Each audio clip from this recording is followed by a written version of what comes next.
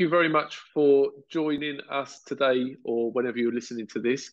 Another Let's Chat PE and all related things. And my guest today, well, let's just say some people are vastly experienced and some are really knowledgeable and highly published. And my guest today is both of those things and lots more. Her contribution to the field has been nothing short of immense. And it's an absolute pleasure to just listen to a voice that really needs to be listened to. Thank you for joining us, Vicky Randall, Dr. Vicky Randall. Don't know how often you use the doctor, but anyway, it's great to have you with us. So thank you for your time. And as we always do, I'm not really a big fan of introducing others because you will tell your own story far better than me. So for people who might not be familiar with your work, over to you for an intro that could be as brief or as long as you want.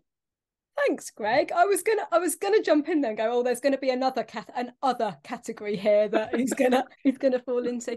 Oh, Greg, it's a pleasure. Thanks for inviting me. I always love our chats, and I know they can go on for hours and hours. So we'll have to keep an eye on that. But likewise, I've learned so much from you every time we sit and chat and put the world to rights. So why not come here and do that some more? It's been too long. So thanks for the invite. I feel like I've got to step up to that introduction now. Have to have a little think.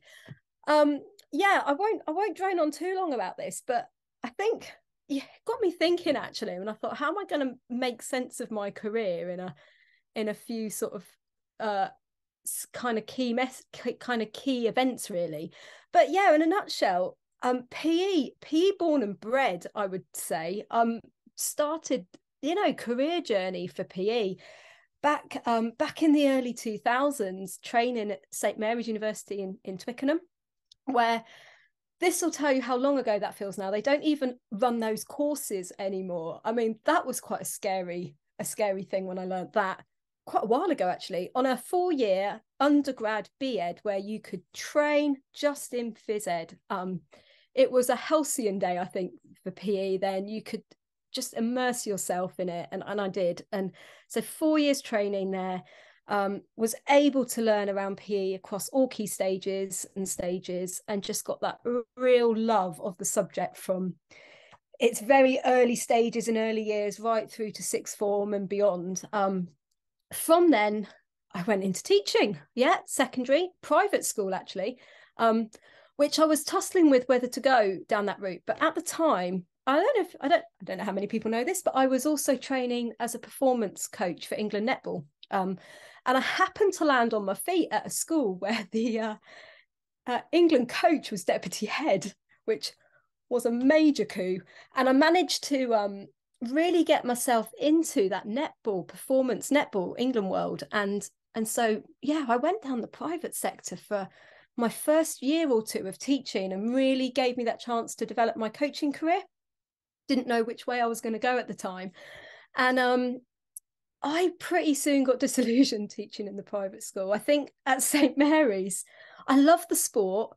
I love being able to apply like my coaching, my after school, like work with the teams and do all that wider stuff. But PE was just becoming so the most important thing to me. And it really was, and this is no criticism, but just for those schools, it was the importance of the trophies and the weekend and the sport, and the curriculum ticked along, but I just really wanted to throw myself at the curriculum. So I moved back to Twickenham and started teaching in a school in Kingston.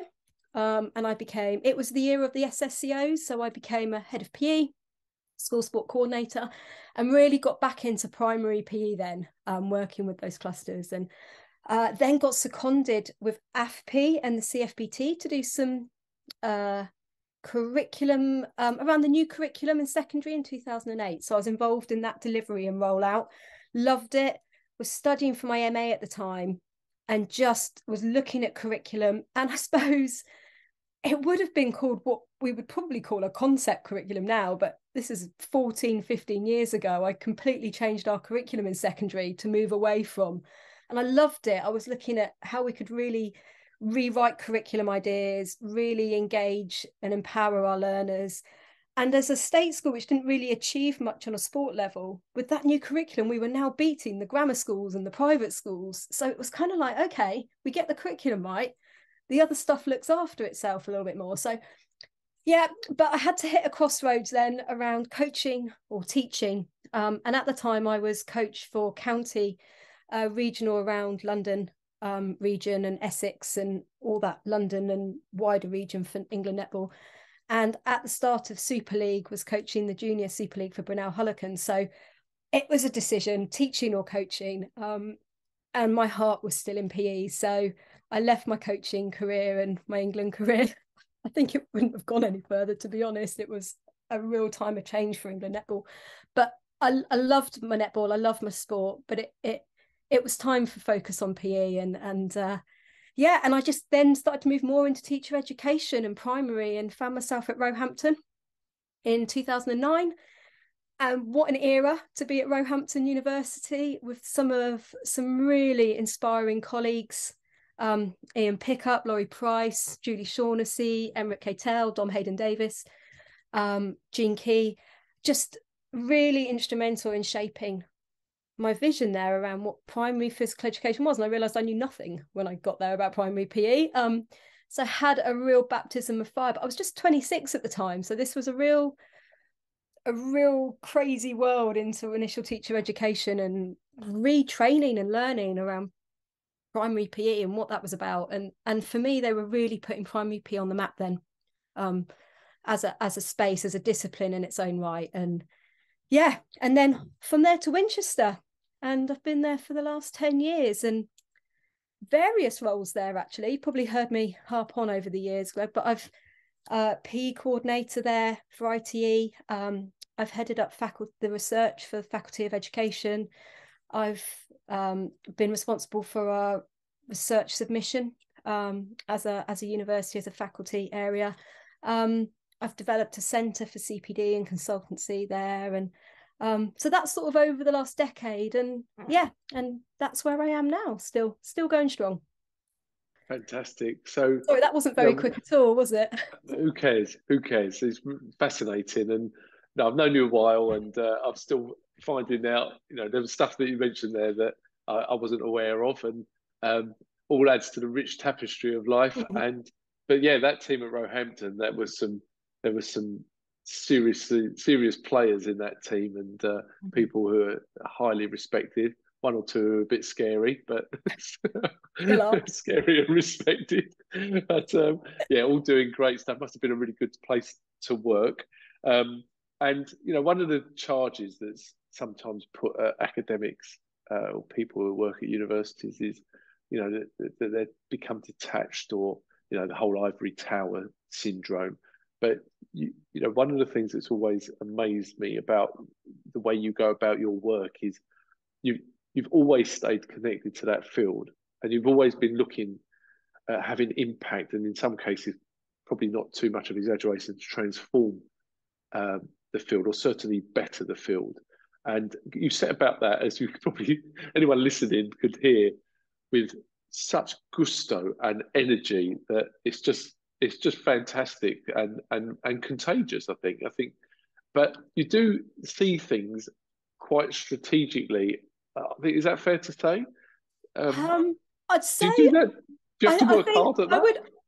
I would say that colleagues will see when the light bulb moment goes off in my head, they do want and run a mile. They're like, oh no, she's had another idea.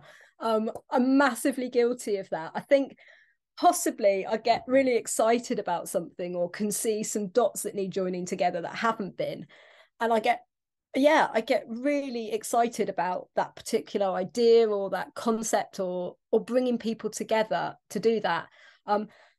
I definitely need people working with me who are completer finishers. That's something I've really learned about myself. But I think we're all guilty of it when we get excited by the initial buzz. That the working it through, I'm like, oh no, that's a fine detail thing. That's for someone else to sort out. But no, I think so. I've got better at that, I think, over time, and I've seen how I've started something and not seen it through, and the how disappointing that's been, or frustrating that's been. So it's definitely something on myself I'm working on. But yeah, the bigger view. I like to put my head up and kind of go, oh, who are all these amazing people and what can we do together? Which is exciting, and there's nothing more exciting than collaborating with people, I think, especially in this great profession we're in. There's so many people that want to go out and achieve that, yeah, can be quite scary when you bring everyone together on that front. But you sort of navigate organisations, groups, strategic bodies that, I mean, I would have always have thought and seen as inaccessible. And I've got, I very much associate you, and I don't want to sort of go down a rabbit hole that people can't relate to, but I associate you with an enormous amount of energy on that all-party parliamentary group on the fit and healthy child that you might correct me here, but it feels like 7 years ago or something like that. Yeah, possibly. Yeah, going that far. All of a sudden, emails are coming into inbox like, we need to get involved in this. Like, how did you work the corridors of Westminster to get in the room? A phrase that we've spoken about a lot. Who's in the room? And you got yourself in the room. Like, why and how? Do you know, just being ballsy and sending off, just finding out who do I need to speak to. And I think generally people will pass you on to the right person eventually. And I think if you send enough emails and ask enough questions, the key things I've learned about that is find the person you need to speak to. And I literally sent off an email to their secretary going, I see that you're an organization interested in this. I'm really passionate about making sure that what we do from an academic perspective is based on theory and supports practice. I see through your reports that you're trying to do that. So it's kind of like scoping out what those people are doing and finding where you can be useful in that. Because what I got back from that from the APPG quite quickly was the secretary is going, we're massively looking to engage more academics because we want our reports to be evidence-based and rigorous, because we think that's going to have more influence in political spheres and can help support that. So that was great. That gave me a sort of inroads to go, and then I said, well, let me help you with that. So it's rather than, I think, working with organizations, you've got to find a thing where you're offering a solution for them. You're not just trying to put forward your own agenda. And where those two things can marry up, that can be quite powerful, because, okay, well, leave it with me. I think I can bring a team of academics in this space who are going to be interested to share their research. And then obviously academics are really constantly looking for ways that research can have impact and be used in practice. So yeah, the APPG was a really good example of where you had a group of people who were just like, we don't know how to work with your group of people. Well, we don't know how to work with yours. So let's try that together. Yeah, that was just an email, Greg, and just saying, how can I help? And I think, yeah. Oh, sorry. No, I was just going to say, I think sometimes we tend to kind of go, have this, can you do this, will you use this, rather than saying, is this any use to you and how can I help your organization? And as soon as that someone's sitting there going, oh, actually we would really benefit from this, you've got them and you've started a conversation and you can start to grow that discussion a bit more. Yeah, I think that's so applicable to anybody who's advocating for PE, whether it be within their own school or externally, or all the way through to Westminster as you did. But trying to understand, how can we help you? What's your agenda, head teacher? How do you see the vision? I was on a call with a great teacher this morning who's just started in a new, very under-resourced school in overseas, and we were talking about exactly that. Why did the principal appoint you, and what do they want to get? And they won't always have the headspace. So having those email nudges or a little bit prepared, like, I've done this, does this sound all right? Does it fit in with you? They're all the things that I think I've become very aware we don't really prepare teachers for navigating those sort of negotiations or getting access very well in there. Well, certainly not in initial teacher education. Maybe people saying it shouldn't be there because it's about navigating the place of work, etc. But I digress a little bit, because you not only access other organisations, but you've also started your own. And a few years back, yourself and Gerald Griggs, who some people would have read his copious output. Copious outputs. Yeah, the man who writes. So you set up an organisation with him around primary PE. So tell us about where that came from and why you established it and what it does. Yeah, so a bit of background with that, like based on what you were just saying about with like the APPG and that, I think there's been a danger of us in PE to kind of get stuck in our own echo chambers a bit and confirm our own biases or strengths or whatever it is. And for real growth as a subject, you need to speak to people outside of that to learn. And I'm certainly motivated by that. I think we've got a wonderful profession, but once you go outside that profession, you can learn a lot more. And I think with the primary PE assembly, well, it started off by us having an idea that we wanted to have our own dedicated academic journal for primary PE. There are lots of physical education journals out there. There's some like 5 or 6 really mainstream gold standard ones. And we thought, well, wouldn't it be great to have a primary phys ed one? And when we submitted, we thought was a pretty rigorous application with a fantastic board of really credible academics internationally. The feedback was primary PE isn't yet in a space to command its own journal for academic publications. So we thought, okay, where are we now? Well, this is probably where we are. We're going to get that feedback from other journals, no doubt. And we did. And we thought, well, let's take a few steps back. So what do we need to do? Well, we need to show over time that primary PE is its own research, evidence, theoretical base. But we're not there yet, clearly.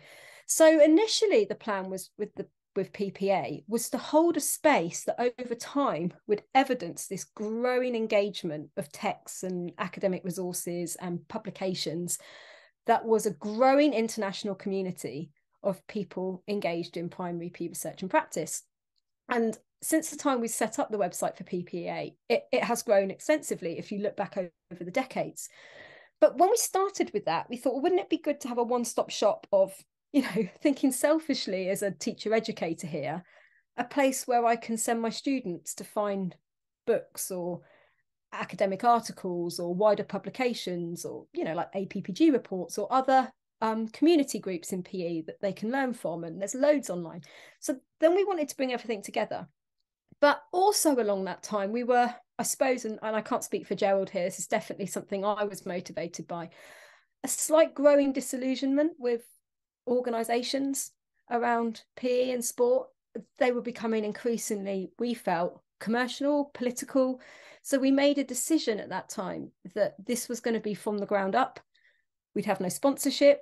We weren't looking for anything as a product. We weren't doing anything like that. We wouldn't even have an agenda other than advocacy and promotion of voices in primary PE. And that voice could be anybody. It could be a parent, it could be a sports coach, someone from the NHS, whoever felt they had something to say or wanted to know or learn a bit more about.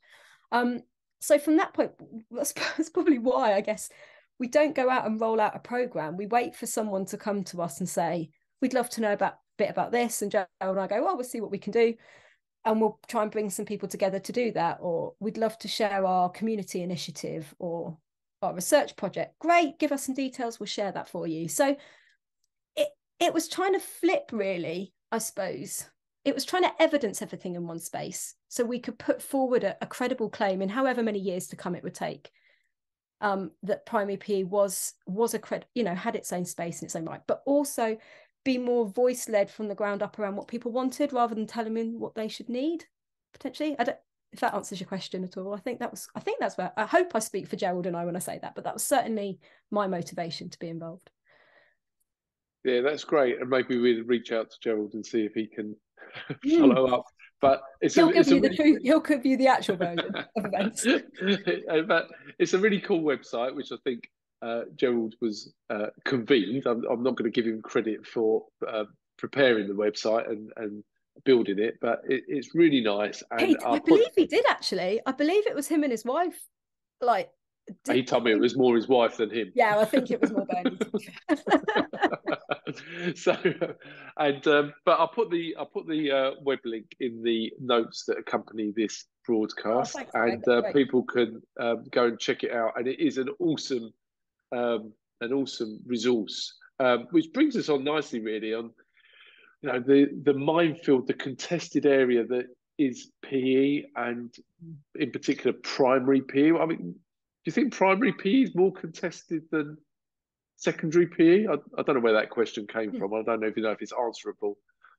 Oh, well, probably because I would say yes, because that's the space I'm mainly in now. So, when you're ever in a particular space, you feel like it's overwhelming in that space, and you could probably Yeah, make a case for either. So, I've been out of secondary phys ed a long, long time now, but I understand there's a lot of challenges there for secondary colleagues. Probably partly because it's primary peers had a lot of the political and financial attention, and that's bound to have an impact on what's happening, top-down governance, direction, strategy of a subject, what we're being asked to do, what we believe is the right thing to do, what's kind of coordinating all that, really. And as you know, that's been something that's been really a button presser, should I say, over the last 10 years, really, of mine, and something I've probably aggressively sought out to explore in that time, because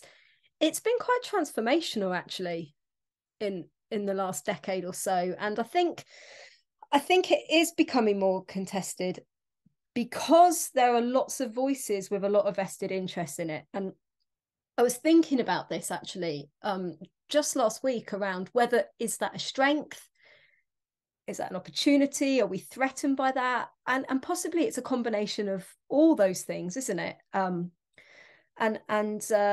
there's going to be a knock-on effect as soon as something happens, whether it's a political agenda, some funding or governance or teacher training direction or whatever it is, there will be an impact on the subject, for good or for bad, and sometimes for both, and always so for both. yeah, no, I think that really makes sense. Whenever I work with primary pre-service or in-service teachers, I normally start by saying that, in my opinion, it's the most confused and confusing part of school life. But as you said, as you touched upon, there's been well over 20 years of ring-fenced funding. That's a significant, highly significant amount of public money that has gone into the subject. So over the course of your career, some of those sort of milestones that you touched upon in your introduction, like, would you care to expand on where you see the strengths, weaknesses, opportunities, and threats as they are at the moment, and what people need to try and navigate and think about? Yeah, absolutely. I mean, so there is no nine, as you mentioned. We've had over £2.5 billion, and that's just since London 2012, since 2013. But I think we often forget that we had a whole shift of funding a decade before that. So there's been a real growing over 2 decades, a growing momentum in primary physical education, which, as I understand, which has been a weakness, which we were aiming to develop into a strength, was to support knowledge and confidence and competence in our primary generalist teachers. I think where we are now at a space where we can debate, depending on your side of the coin, whether we've improved that, whether we've made it worse, whether we've made it dependent on at the point of delivery and at the point of receiving money. You can argue that from all different perspectives. What we now have, though, is a well-embedded expectation around generalist or teaching of physical education, which has moved us into an era, I think, of now starting to think about what is a physical educator, what specialist know-how or knowledge do they need? Are we? And I think one of the biggest challenges we've got is locating what we mean by a physical educator and who is best placed in the primary school to be educating young people on whatever we conceptualize the content of physical education to be. So I think the challenges we now have we're still no further along, I don't think, in conceptualizing what a physical education curriculum is. And And maybe that's a strength, because we can be more bespoke based on writing that curriculum based on our own school or our own children's needs, however that is. But that should then dictate maybe who is the best educator to be delivering that curriculum. So I think we're in a space now where we have had a high expectation of finance and strategy and political highlight, really. You know, we've been there in the spotlight for a very long time. That has embedded an expectation into primary PE and embedded an expectation around physical education delivery. And now we're still not in a space where after that we have much clarity or conceptualization over what a curriculum should look like and who is best to deliver that. And we're moving more into, I believe, this should be a specialist deliverer of physical education in the primary school, which for me is where I think we come to a particular threat to physical education as a subject and its future. And again, that whole notion of specialist could be unpicked, but I think we've come so far now, we're almost merging into a new set of challenges and a new set of possibly problems or debates in primary PE that we hadn't anticipated we'd meet when we first set out along this funding journey a couple of decades ago. And it's shifted and morphed quite differently now, I believe. So I think that's our challenge still. And whether we've addressed those earlier questions around confidence and competence of teachers, perhaps we still got questions over that to be answered as well. So yeah, that sounds very gloomy, and I don't mean for it to be gloomy. I think it's just morphed into something different over that time that we're still challenged with. So I don't often leave Greg pause for a breath. I'm just trying to get my head around and unpick what you've just said, because I'm trying to do the whole sum it up succinctly. Yeah, not that you weren't succinct, but are you saying, Vicky, that despite the 2 point whatever it was billion post 2012 and the other billions pre 2012, that we still can't conceptualize what a curriculum should look like? Yeah, I am. Yeah, I think that's what I'm saying. And I think because of that, we're still tying ourselves in knots, therefore, about who is the best person to deliver that curriculum. So where we have moved into a space of different people now delivering a physical education curriculum, I don't think we really know who that person should be, because I'm not quite sure we fully grasped what our curriculum should be doing. And I don't think you can have one answered without the other, if that does that make is that a better way of putting it? And that's not placing that one route is right or wrong. I think other factors are making decisions about what and who that we still haven't nailed. So external factors, and as soon as those external factors are pulled, political, financial, I'm not convinced when all that rug is pulled from under our feet we'll be any further along in 2 decades. I think they're very much reactionary, and we haven't nailed those crucial questions yet, potentially. I don't know if that clarified a little bit better. No, it does, but it beggars belief on one level that we're still in this quagmire. You know, we don't even know what's on the menu, let alone who's then for the best chef. Yeah.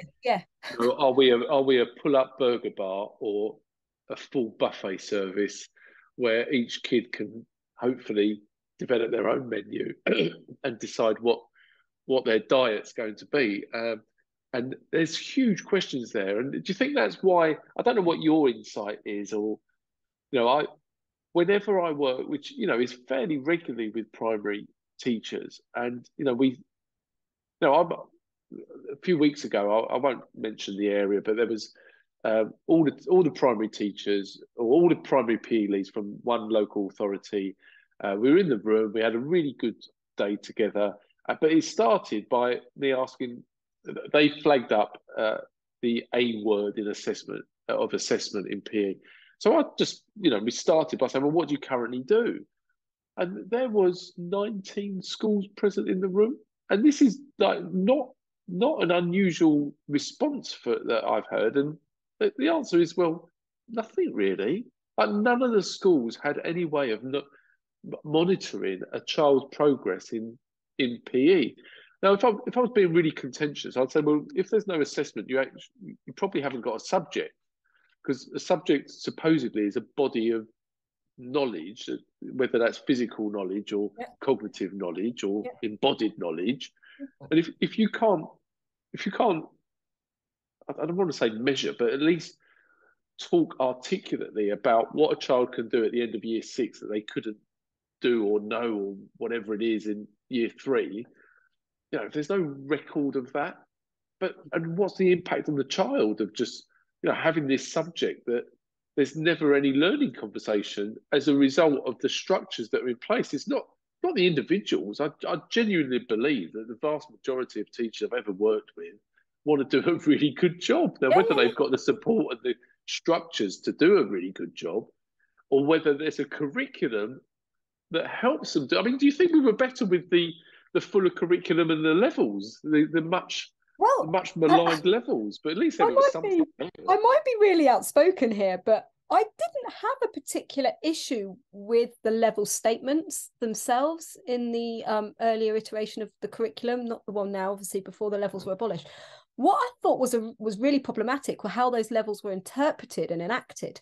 So the language in the level statements, there was nothing sinister or contentious from my understanding of that. It broke down the 4 strands of learning in physical education across the 4 key stages, and just a progressive way of what we'd expect that to be presented to us as a child moved through that physical education journey. The problem was, as Greg, you'll be well aware, is those levels were being used in ways to level the child to a particular activity. So we were starting to use these levels in ways that were not expected to. So yeah, in a way, I think those levels were fine. But the problem with leveling, as we all know, leads to interpretation of how any form of leveling or assessment is used. But I don't think we're in a better position now that the levels, and I'm speaking purely in physical education, other subject colleagues might feel differently here, that we're in any better, as broadly speaking, in the subject of not having an assessment framework or structure in place. And every time I speak with teachers, I say, open your national curriculum. You see that little paragraph at the bottom of the programme of study for Key Stage 1 or Key Stage 2, that's your attainment target. And they're like, oh, do we have an attainment target for people? Yeah, that's that statement. And have we met it? Are they working towards it? Are we exceeding it? So in a way, we still have that, but we don't have, I don't think we've moved sufficiently on to know how to unpick the huge array of content and pedagogical knowledge in those statements to help make really informed judgments around young people. And I think we're falling into the same trap as levels did, with trying to make sense of it in a way with quite limited knowledge. So before we move on from there, I mean, the opportunity that you flagged up, for that to be realised, to have almost a carte blanche. I know we've got a national curriculum as such, and obviously there's an Ofsted framework that inspectors might be looking for, but essentially the schools in a position where they've got an awful lot, probably more freedom than throughout both of our careers than they've ever had as to what the curriculum should be, how they're going to monitor it, how they're going to assess it, how they're going to measure impact. So that opportunity, is it fair to say, can only be grasped? I'd love to hear from people's comments on this, who listen, if anyone ever listens to it, on can only be grasped. Can only be grasped if the subject lead is really well supported in developing subject and pedagogical knowledge to grasp that opportunity. Otherwise, it's very understandably tempting and seductive to say there's an off-the-shelf solution. And I'm not demeaning all off-the-shelf solutions. I think they probably are okay, but some of them are probably very good. Well, I know that a few are very good, but they're still just tools, right? The people still need to work with them. They need to bring them to life. So then, we've both been in ITE. Are we really giving teachers and future subject leaders the grounding to be able to take advantage of that opportunity?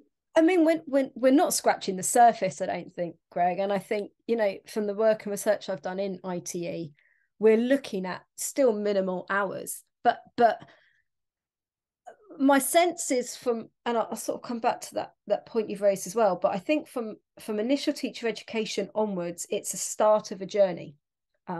So I always feel like I'm defending ITE when we're criticised in the literature or in the political spaces or practice spaces that we do not sufficiently prepare trainees.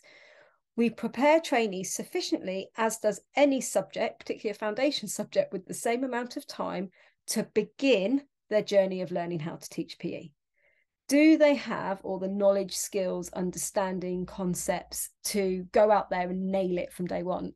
Possibly not. And I wouldn't expect that. And if you speak to history colleagues or RE colleagues or art colleagues, they're like, we have the same hours as you. We just get them going as well. So IT gets, I think, quite a bad press and a bad hit in primary PE that we're not sufficiently preparing. But I really would throw it back and go, does any subject sufficiently prepare beyond introducing them to some big ideas and concepts to get them thinking about their lifelong journey and engagement as a professional in PE? And for me, that's where we've probably missed a huge opportunity in this country to really look at where we start in pre-service teacher and where funding and political strategy could build on that to really grow at every stage of a career, teacher's career, a strong understanding of physical education, whether it's from an early career teacher, a pre-service teacher, all the way through to subject leader, senior leader, etc., etc.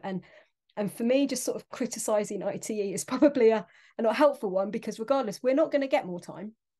And I don't think adding an extra 10 hours is a solution, or an extra 30 hours, because I did a 4-year degree, as I said. I still felt I knew nothing. It's just the start of something.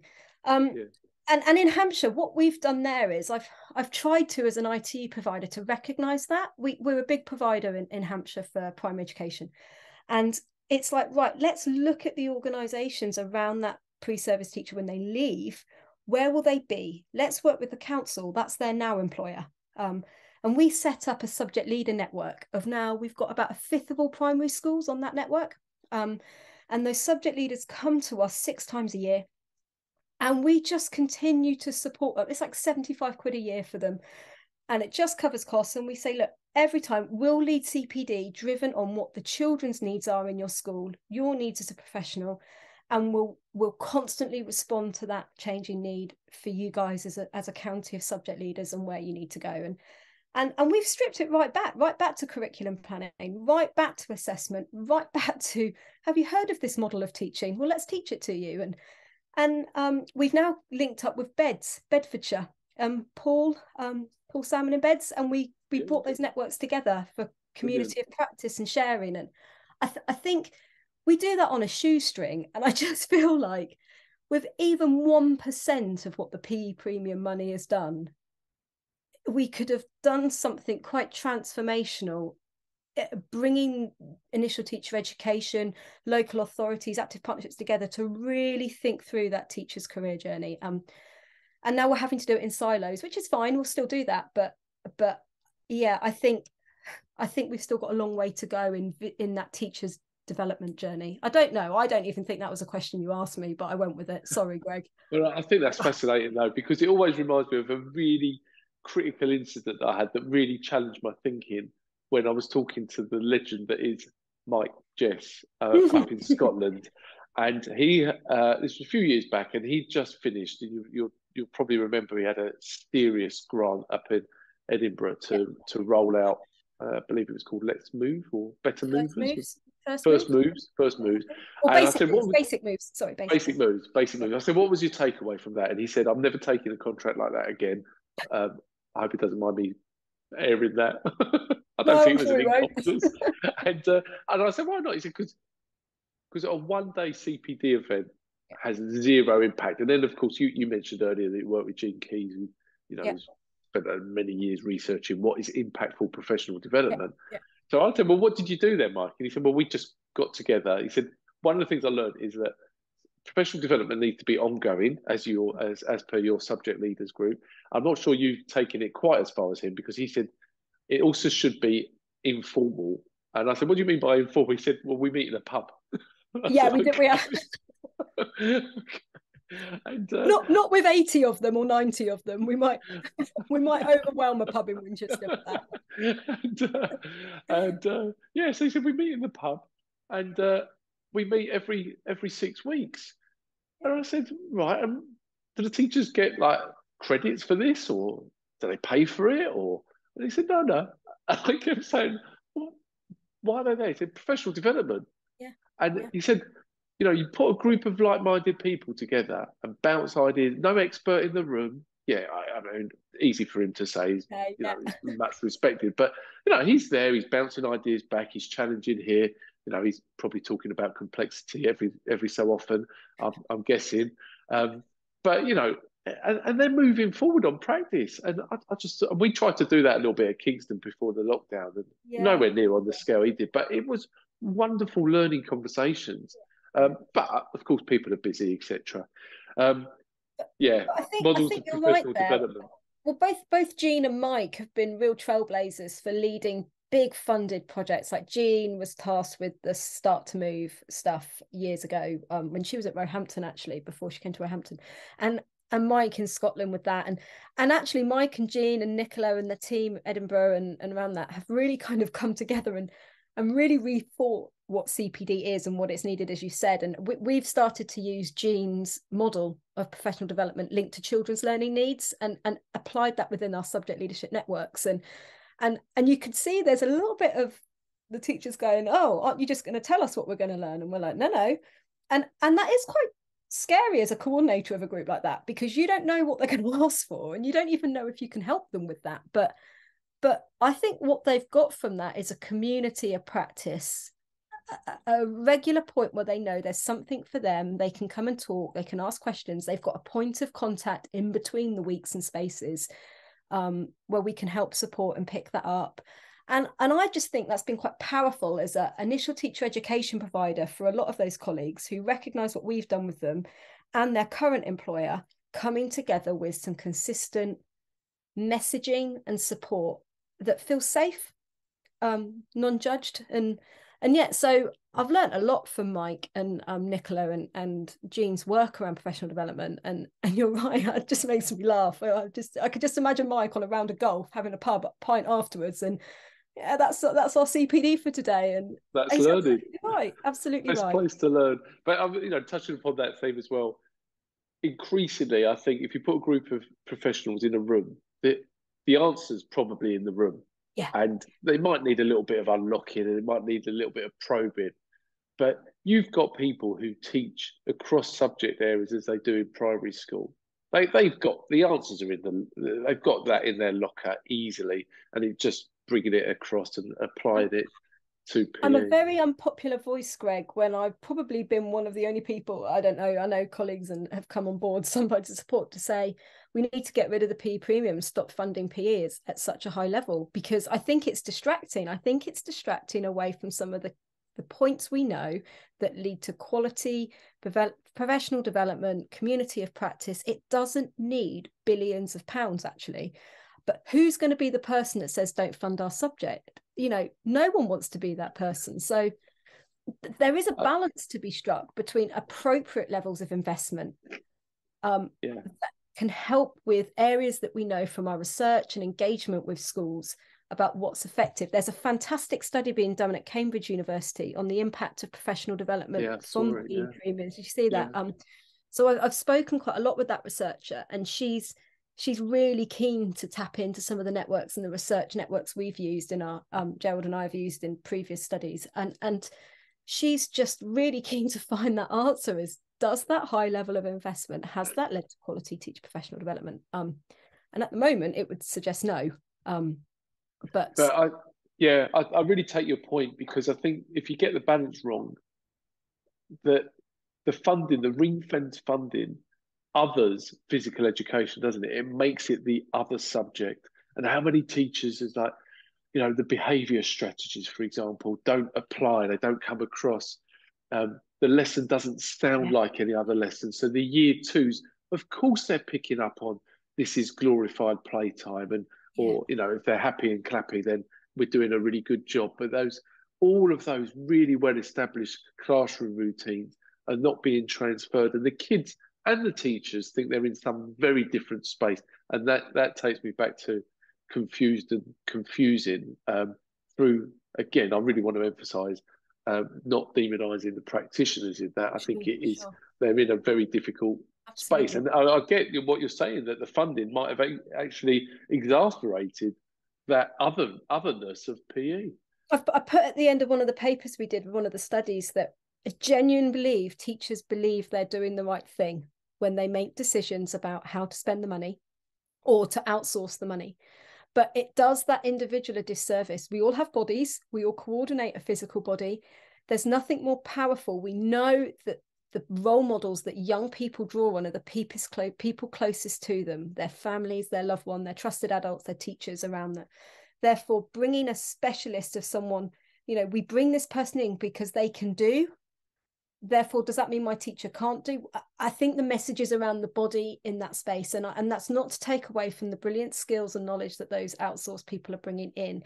But it does other us in the curriculum. You're absolutely right. And I think that's why I said earlier, in that garbled roundabout way, we've morphed into a different beast now, with a whole different set of challenges. And I think that's our new phase going forward, that we'll have to either learn to navigate to live with the other and how that fits, or we have to rethink it again.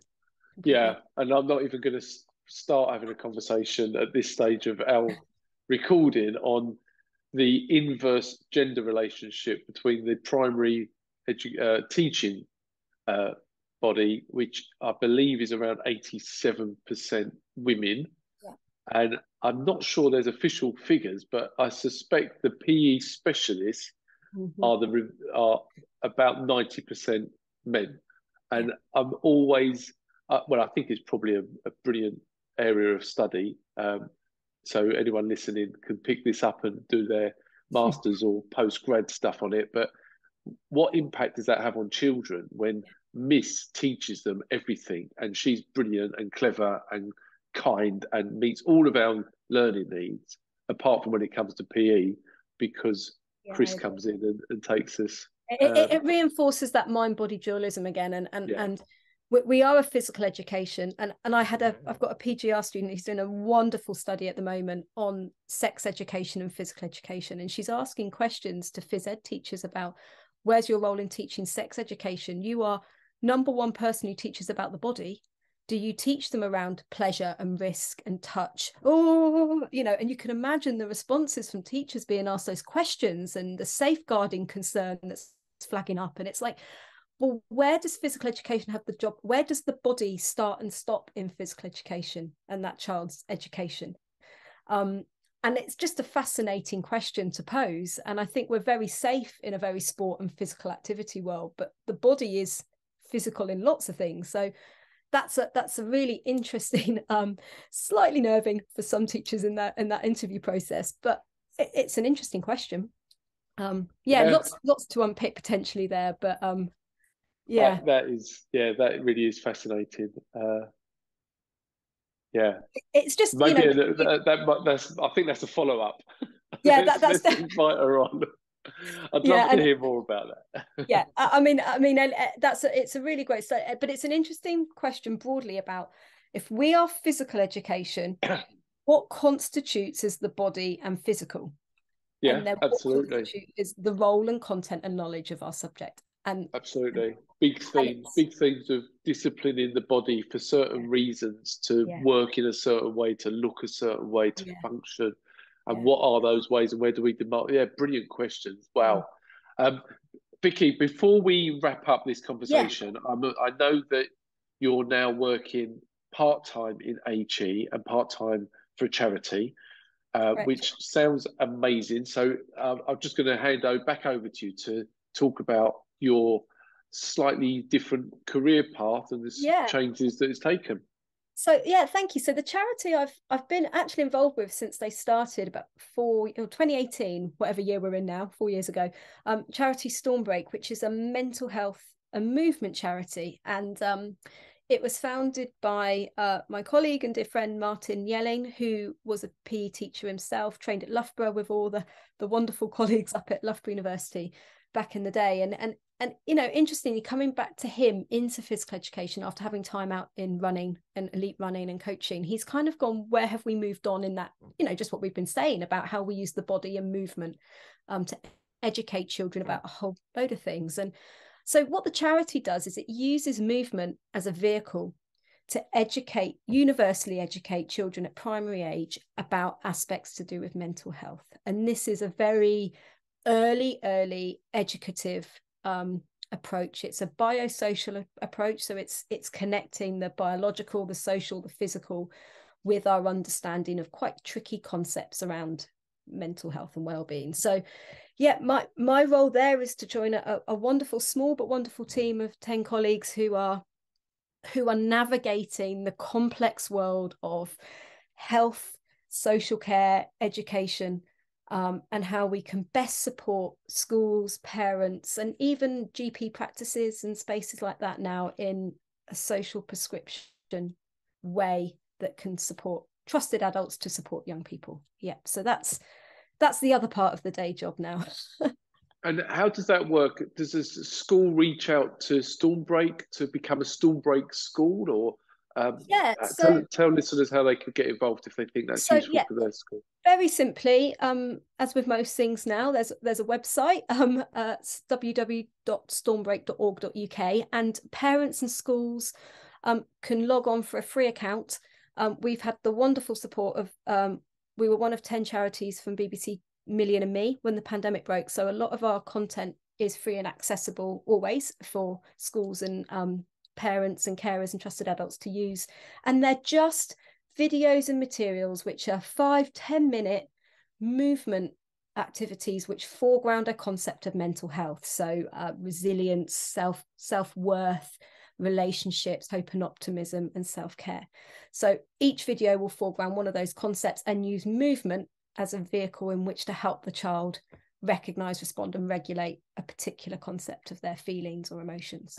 So anyone can log on for a free account, or at Hello Stormbreak on Twitter, or at hellostormbreak.org.uk for an email, just to say we'd like to be part of school training. We do a 12-week program where we work with senior leaders in schools and school advocates to embed a whole school cultural approach to mental health and movement.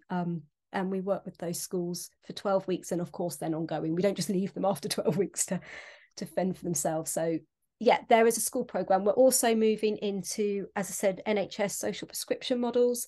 We've worked with looked after children and young carer groups. So really the potential is endless here. If you're a primary age person or a trusted adult working with a primary age child and would like some very early educative support on how to work with that child to manage and regulate their well-being mentally, then we'd love to hear from you. Yeah. That sounds amazing. And just to reiterate, a school could come on board for 12 weeks at no cost to the training. school. No, there's a cost of it's £1,500 for the 12 weeks, but we usually work as a bit of a middleman getting grants and funds. Some of our schools use PE Premium actually as a whole school PD support for movement and wellbeing. And then that obviously accesses a whole load of support and evaluation and evidence for schools to support their governance. And the legacy is hopefully that cultural change, and as well as huge learning for all members of the school community, not least the teachers, in being better equipped to enter this space. I'm also, Greg, linking both conversations together, working on a project with ITE providers, SCITs and school-based and university-based, to look at a project called ITE Connect, Stormbreak Connect, where we're looking at supporting pre-service teachers in understanding early concepts around mental health and well-being through movement, through initial teacher education as well. So that's something that's in development. Bringing the two worlds together, that will be. Fantastic. Two complex and sensitive worlds that can do so much good when delivered well, and hopefully avoid the opposite of that, really. Vicky, that sounds absolutely great. Love to continue the conversation and hear more about the impact of Stormbreak, and maybe we record that in a few months' time. Can I thank you wholeheartedly for a fascinating conversation? It's always great listening to you, and thank you so much for your time. Oh, likewise, Greg. Thank you so much.